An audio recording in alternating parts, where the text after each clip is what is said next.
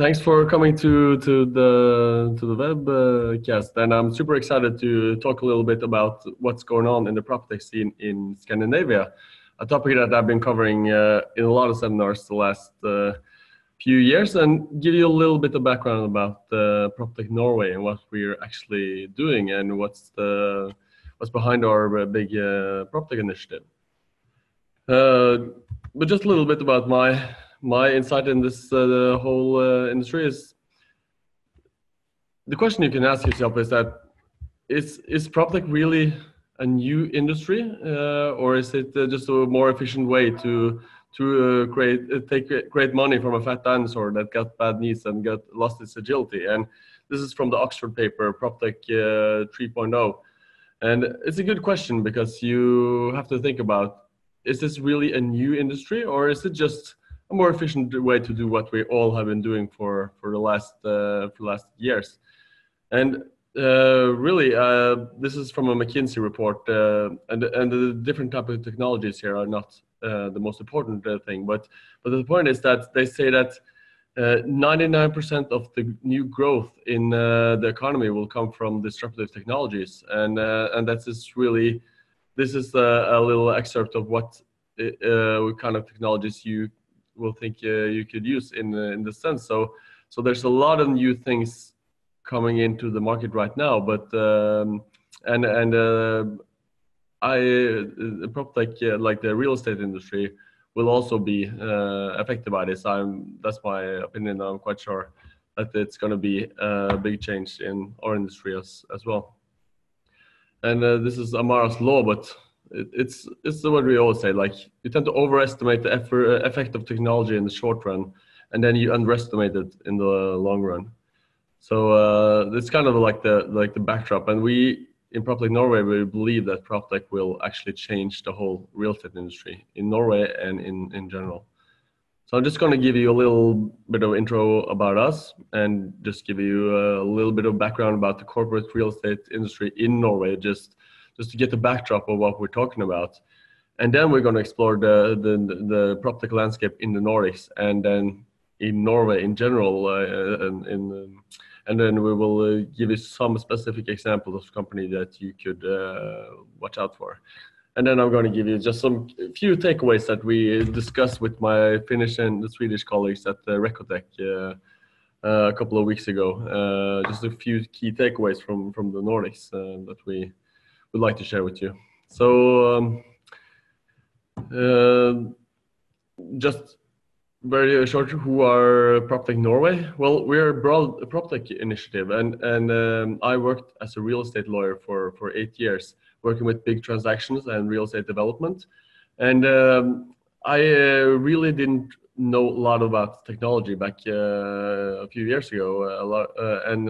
But all the real estate owners, they came to us and to me and asked me, do you know any new cool real estate tech to invest in? You're a young guy, you probably know a lot of cool technology. And at the time, I really didn't know a lot about it. And then I met Anders Mjåseth, who is the head of Mesh, which is one of the largest co-working spaces in the Nordics. And I told him that I had all these investors on my hand, and they really didn't know anything to invest in. And Anders, on the other hand, is that he had the opposite problem, because he knew all the startups and the tech scene, but they didn't really have any investors, and especially no investors from the real estate side. So what we did was to try to merge our networks and make a broad initiative. And we were backed by Mesh, the co-working space, and Young in Real Estate, another organization I started for young professionals in real estate.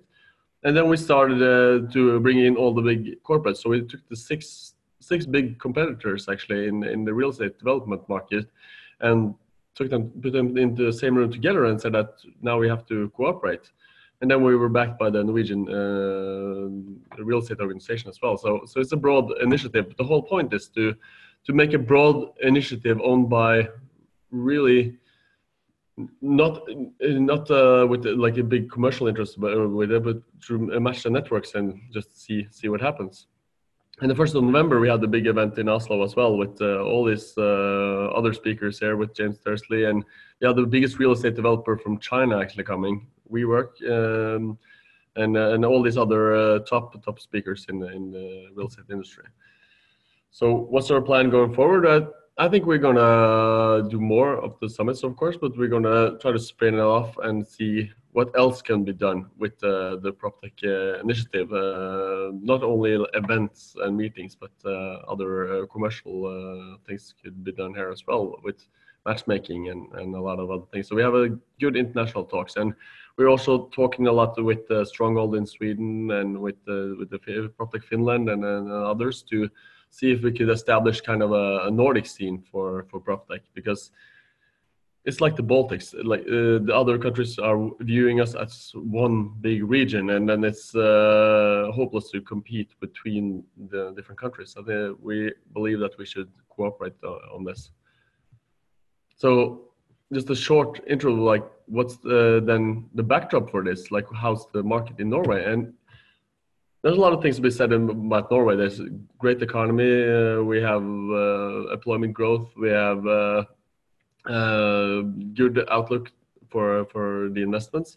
But my main point here is that just Norway's economy is really based on the oil and gas industry. And a couple of years ago, the oil and gas industry, which is really, really good and high tech, it had a crash in the oil prices. So a lot of the great engineers lost their jobs and looked for new opportunities. And one thing I saw is that a lot of my friends working in the North Sea with oil and gas, they came into the real estate industry, and they were used to really, really high tech workplaces. And then they came into, for example, construction, and they saw that it was so low tech. So I think the meta effect of all of these different people from the oil and gas industry with the high-tech background coming into the real estate industry, not with one initiative, but like the whole impact was part of what sparked the whole Proptech wave in Norway. And as you can see, just to show you that it's like a stable, good, pretty traditional European market with high prices in the cities, and then spread out over the next all the other things we have. And this is a big transaction market in Norway as well. So so there's a lot going on in the market. This is a strong and stable market, but there's still a tech-savvy market. A lot of technology coming into that scene. So that's just to give you a background. But what's really interesting about the Proptech investments is that there are actually no active Norwegian virtual venture capital firms taking advantage of all these startups, because there's so many great startups in Norway, but there's actually no big venture capital firms from Norway. Of course, there are foreign companies coming into the market, but it's an interesting trend because you see that a lot of the best startups in Norway are actually invested in by the big real estate owners or family offices who come in with a different mindset. They think that we're gonna use this product, coming in as a user of the product, trying it out and thinking, okay, this is really a great product, revolutionary product. Let's buy into it. And it's just changes the whole mentality, because then they're not in it to just gain the most out of this one startup, but they use it to develop their business as well. And that's like a really different take on the whole investment scene, I think. And when we talk about people in London about this, it's a very, very different kind of scene that they are in. So over to the Proptech side of it, and we could talk about this for hours, of course, but this is just a short overview. And this is from Unisu, and we have actually cooperated a little bit with Stronghold and Unisu to give them the numbers for Norway. But this is an interesting comparison in the Nordics, because it's the numbers Unisu has shown us for what country has the most Proptech startups or Proptech companies. And you see that Sweden dominates this poll, but as well, Sweden has a lot of people in the country. So if you see the Proptech per country, you see that Sweden is a big one, and Finland is number 2, Norway number 3.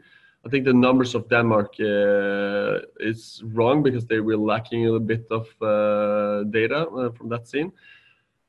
But if you take this statistic and take it per capita, you see actually that Finland is the most innovative country per inhabitant, and Sweden comes in second, and Norway third. But all of this, if you put it in a European table and look at the European countries matched with then all of the Nordics come out pretty high in Europe. I think Finland is the country with the highest density of Proptech startups actually in Europe. Sweden is number 3 and Norway is number 5. So it's a lot of interest in this. And it says a lot about the Nordics as a tech and startup region. But also Denmark, I think they really believe these numbers are higher in Denmark. But the problem is that the Proptech scene has not been organized that well yet. But we have Proptech Norway. Denmark was founded actually last week. So it's gonna come a lot of new things out of this kind of market, because they have a really strong fintech side and scene, and they have a lot of innovation and startups. So this is going to be come up. And Iceland, one Proptech startup. I don't know. It doesn't sound like a lot, but we don't really have a lot of people there on ground either. And these are some of the Norwegian or the Nordic companies going internationally. So we have 2 Norwegians and 2 Swedish and 2 Finnish companies, but there are some companies that now are doing really well, and I will get back to the 2 Norwegian ones later. But there's also BuildSafe, for example, doing really well in other countries, and so we are trying to export our Proptech scene to different regions as well. But the funny thing, like an observation with the whole Proptech scene in the whole of Europe, whole of Nordics, is that we really don't see the startups coming out of the real estate industry itself. And I speak mostly about Norway because that's the market I know best. But I know 50 or 60 great Proptech startups in Norway, and not one of them comes out of a real estate company in general. And the real estate company have a lot of money and experience in real estate and a lot of people to talk to, but this is a paradox. Why the Nordic real estate scene cannot produce these kind of new ideas and spin-offs in that way? You see, for example, Spacemaker broke out of link architecture to make their ID. Why can that ID work in link architecture? Who knows? But there's a lot of things to be done with that kind of scene. And you see, so disruption starts with outsiders, also in the Nordics. And you see, as Netflix or Airbnb or Uber did in their industries, came from the outside and changed a lot of what's going on there. But I think that's something the companies should think about. But also, I think it's a part of a general trend in the international as well, that the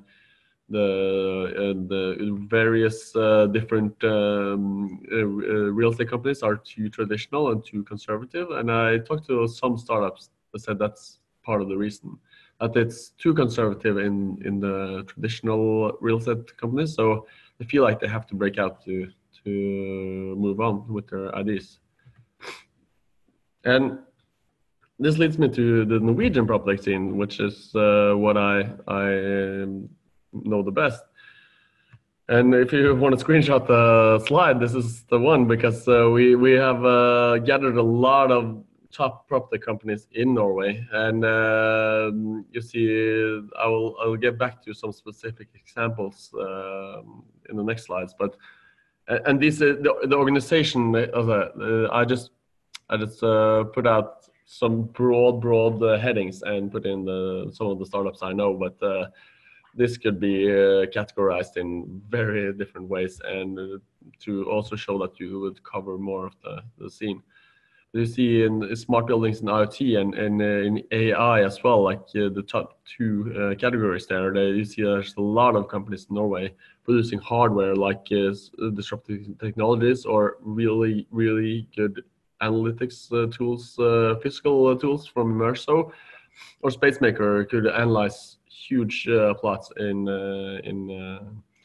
with their AI technology. But you also have, it's interesting because people say that it's hard to produce good hardware in Norway, and perhaps it's hard to produce them, but we have a strong engineering side, which results in things like disruptive technologies with the world's smallest smart sensor, and air things that make the world's best radon measurer, but also measures air quality.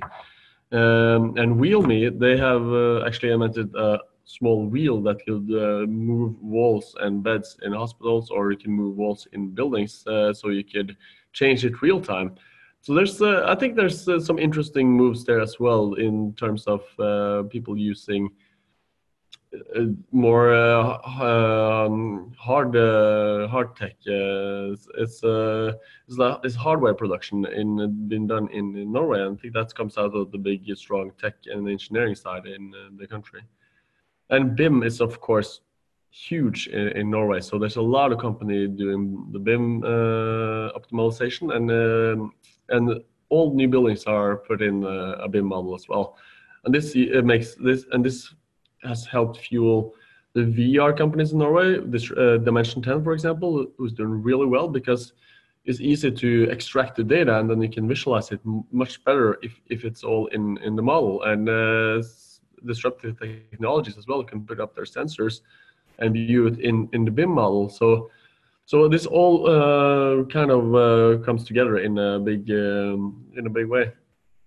And then you have all the co-working scenes as well. There's a lot of co-working companies starting up in Norway, and you see all of these small ones. But if I should highlight one, Mesh is doing really well and haven't made like a real community in their spaces down in Oslo city center, and expanding now to Copenhagen and other places. So there's a lot of things to be done in that scene.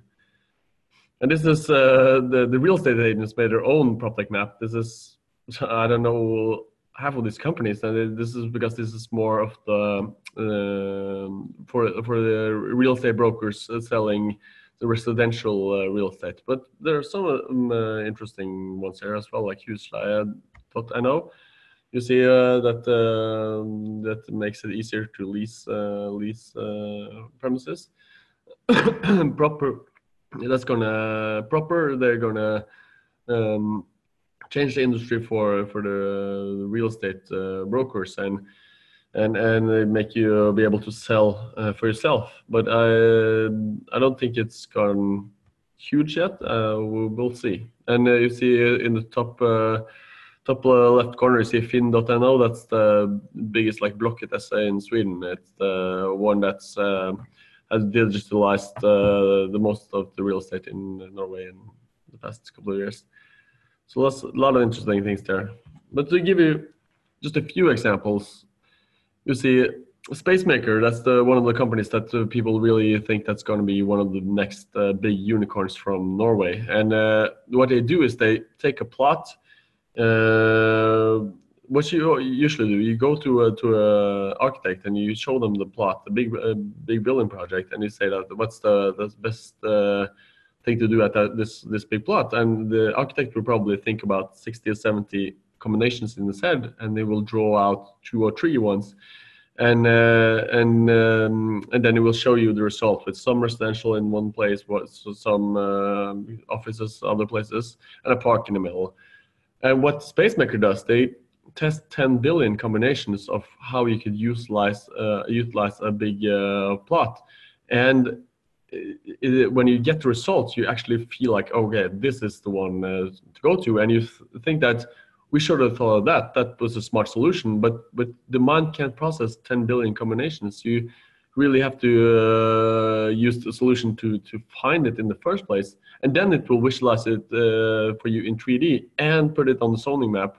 So it's and use statistics saying that this will give you 70% more sunlight, this give you 30% less noise, and give you 3 more apartments in the same within the same building project. So it's been a huge success with the market in Norway. It's just expanded expansionally, and Another one to watch is Immerso, and they do 3D scanning of buildings, because in Norway we have everything in the BIM model, and then you can 3D scan it really well and use AI to tell you where the deviations from the BIM model is, and then you can do this runningly in the building project. And Statsbygg, one of the non-commercial real estate owners from the Norwegian government in Norway, they actually said that they're going to save 100 million kroners in one project using this technology. So now the market just went crazy for this product as well. It's something you should really check out. The Prime Minister even was at their offices and said it was a great product. And of course, you have disruptive technologies. I think this is the most well-known one from Norway. They make the world's smallest mini sensor.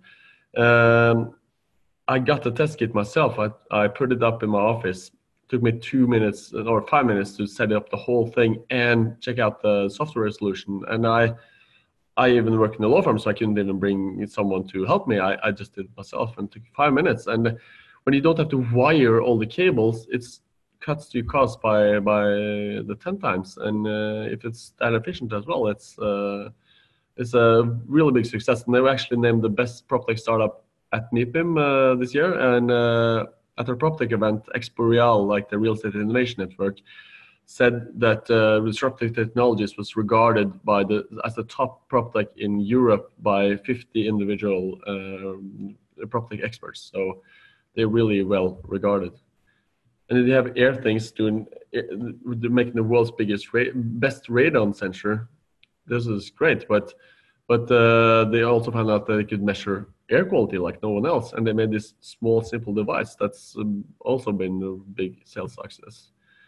And then you have Norwegian Unlock, and Unlock, they are really trying to revolutionize the whole key, just the key that you have to your house, and it's something that's been done. They're starting to do in the US and with Ring.com, but that's tied to Amazon and Yuki as well. It's a good startup, but Unlock does is that they give you a smart lock on your door, and then if someone wants to deliver to your house or anything else, then you can do it really easily. And it really stands out in this segment, as Schibsted, one of the biggest investors in Norway, have invested in them, and they are doing really well right now. So it's one to watch as well. And it's really funny because to sum it up, like you see the Gartner's hype curve with all the emerging technologies coming in, and then you see what's matured. And in PropTech, the only mature technology is actually virtual reality, like the VR. That's one you can use day to day in your industry. But all the others are coming. But you see that 12% of the world's venture capital is put into the left column there in all these new technologies, and only virtual reality has actually matured. Then there's going to be a lot of things happening in the next couple of years that's going to have a big impact in the real estate industry. So the takeaways, I think I've been a lot around the world at Proptech conferences, and I think the products and the tech you see in Scandinavia are just awesome. It's high tech and it's high quality. And sometimes you really, if there's Scandinavians online, then you have to think that we have to often go to other places to see what they have there and then come back, because it's easier to show how good the products are if you've done something abroad. And we talked about to a lot of good and great Nordic Proptech companies, but they really don't promote themselves like they should. But they should actually be out there like the American ones and sell their products, because they really you can find great Proptech companies in Norway with no promotion or nothing at all. You have to dig them up yourself. And that we shouldn't have too much respect if you go to the other countries as well. This is a story from Magnus Svantegård in Stronghold, but he said that when they launched Dacia in the UK, they thought they were like a Swedish third division team going to the big league in England. It was going to be so hard, and then they found out that 10% of the customers in the UK actually paid their Dacia bill by manual check. It's like absurd in Norway. So they thought that, okay, the level of tech is probably not that high in the other countries as well. So to sum it up, well, the Vikings are coming, and I think we're going to do really well internationally as well. So thank you.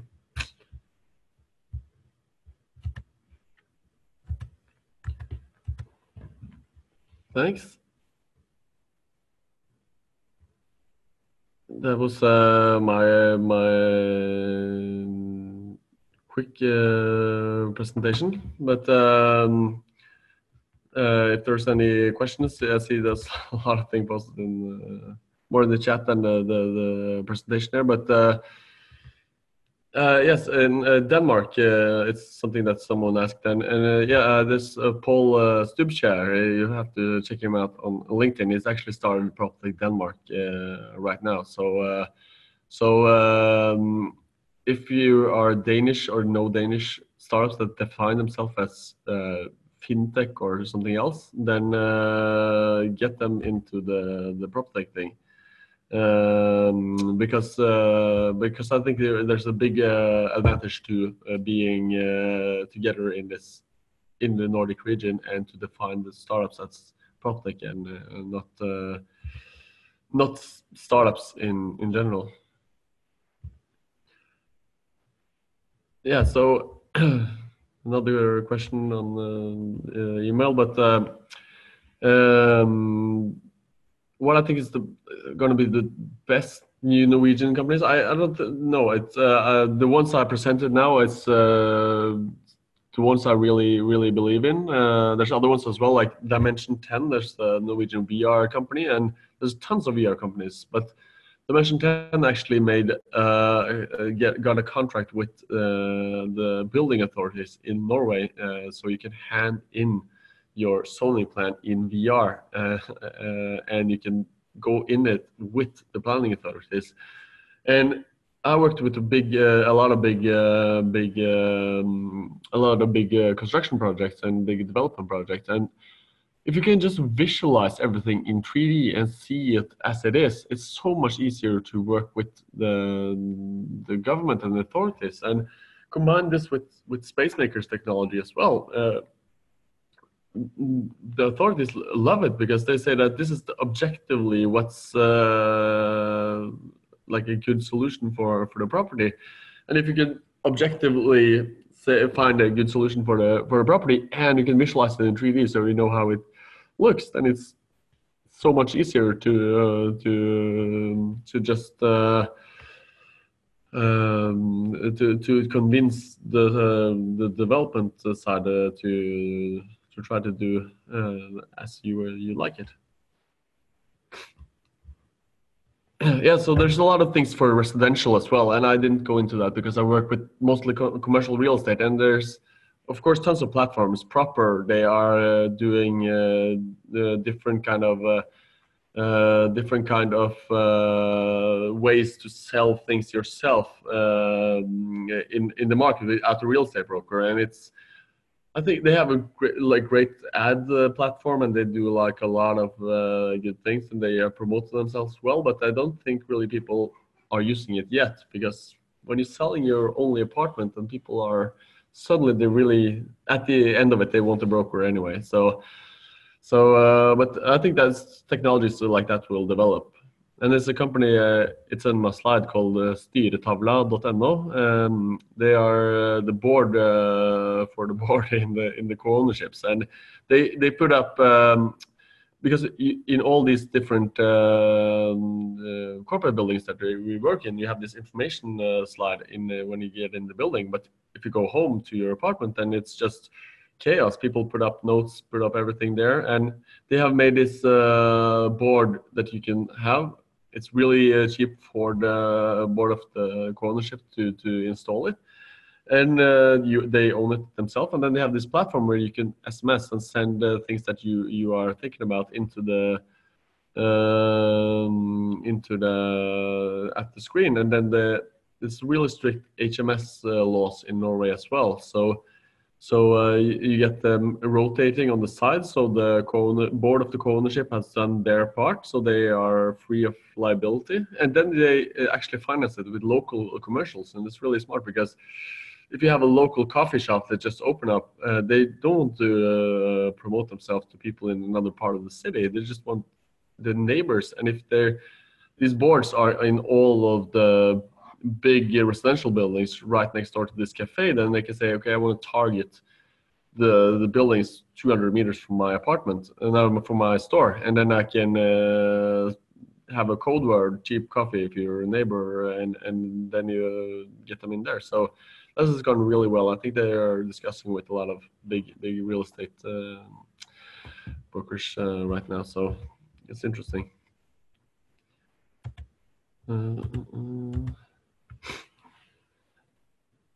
So why is Norway so high on AI?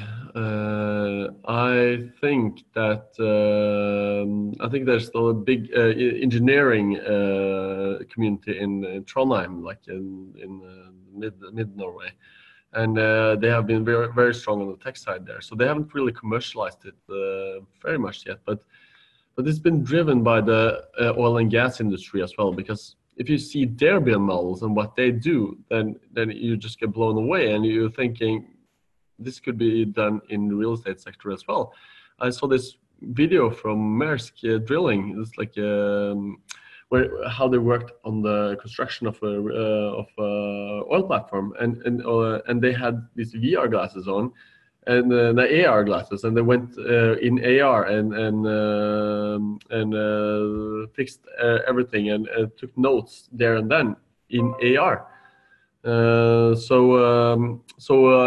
I thought that this Maersk product, of course, it can be applied to real estate, but in real estate the margins has been so high, so people haven't really started using it yet. But in the oil and gas industry, the costs are so high that they have been doing a lot of things to make it more efficient, actually.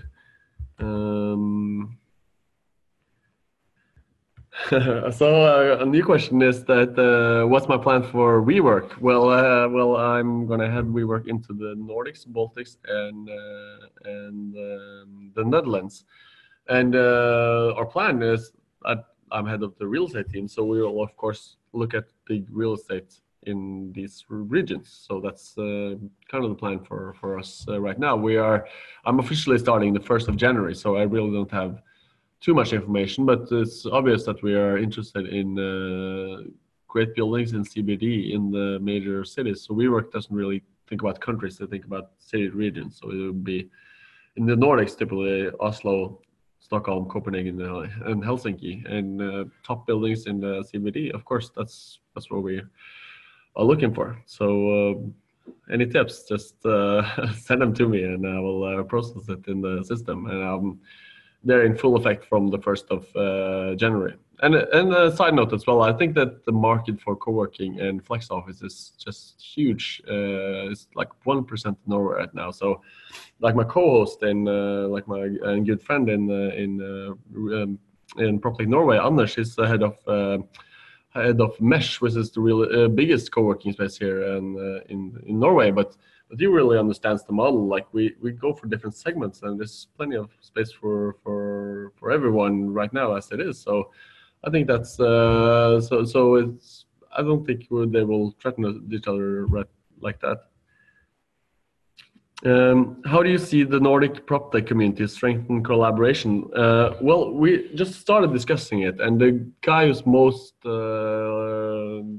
driving this is Magnus Svantegård from Stronghold, and he actually named this Proptech initiative Nordic Proptech and not Proptech Sweden. So strategically, but we talked about Magnus and Hannu Rantanen when we were at Recotech, and we were thinking that we should do more of a Nordic collaboration because we have the same type of clients, we have the same type of products, and it's so natural for Norwegian big companies, Proptech startups, to think, okay, let's go to Sweden and Denmark first. Like they could grow organically into those countries, but if they're going to Germany, of course, that's a good move as well. But then they have to really find someone new and like start it up from scratch. So I think the Nordics is a region that should go more together, like they do in the Baltics.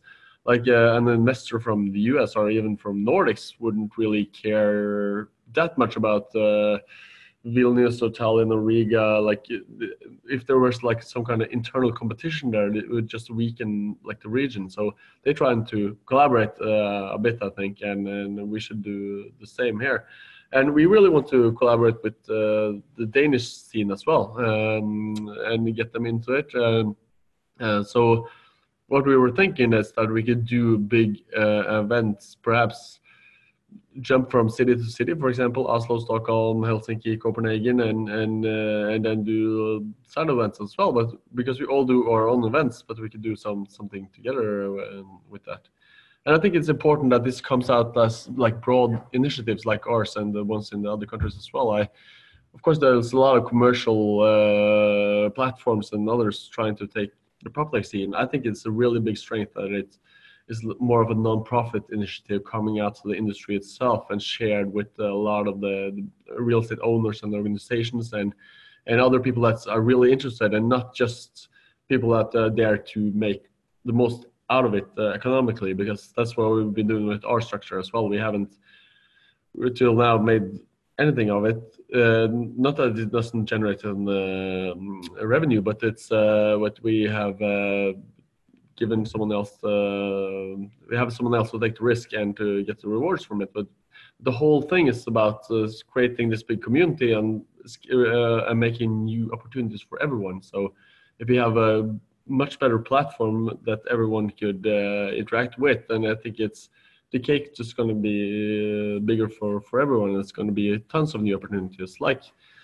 we already see in Norway, like all the Proptech companies are starting to cooperate, and if we could do that Nordically as well, probably some companies in Sweden and Denmark and Finland that would match perfectly with the Norwegian companies I know, but I really don't have the platform and the knowledge yet. The Unisu is actually making a kind of communication forum platform right now that could be good, because a lot of us are in the different WhatsApp groups for the Nordics, but to have one platform could be a smart move. So yeah, that's my thought of how we can strengthen the collaboration. And I think with social media and everything we have right now, it's much easier to do it as well. So it's easy to keep the communication going, but we should all try to share all the knowledge, and that's what I do. If any of you need like my list of Proptech startups in Norway, I'll happily share it to you for free. And that's the whole thought of it. Like we do these things. Like it makes no sense that even though the list itself has a value, it's better for me to give it out to everyone, and then it will generate new business opportunities, perhaps. So yeah, let's do that. So any European initiatives? Well, we are working with Expo Real at the Real Estate Innovation Network. I think that's a great the Proptech startup competition they have at the Real Estate Innovation Network is really good. And we were at Munich at Expo Real this year, and it was just really amazing. Like compared to many other conferences, I actually learned a lot of new things at that event. So it was a good platform focused on serious discussions and good content, and it was different. A lot of the events are focused more about networking, but this was very, very different. So yeah. So I think that's good. So that's my cue. I'm 10 minutes over my time. So thank you very much, and hopefully we speak soon. And if you can see my email at in the last slide. So if you just have any questions or need any info or intros to cool Norwegian Proptech startups, just let me know. And see you. Thanks. Henrik, on behalf of Global Proptech Online, thank you so much for your time and hosting a keynote today. We really appreciate it, and I wish you all a nice day. Thank you. Bye, everyone. Bye.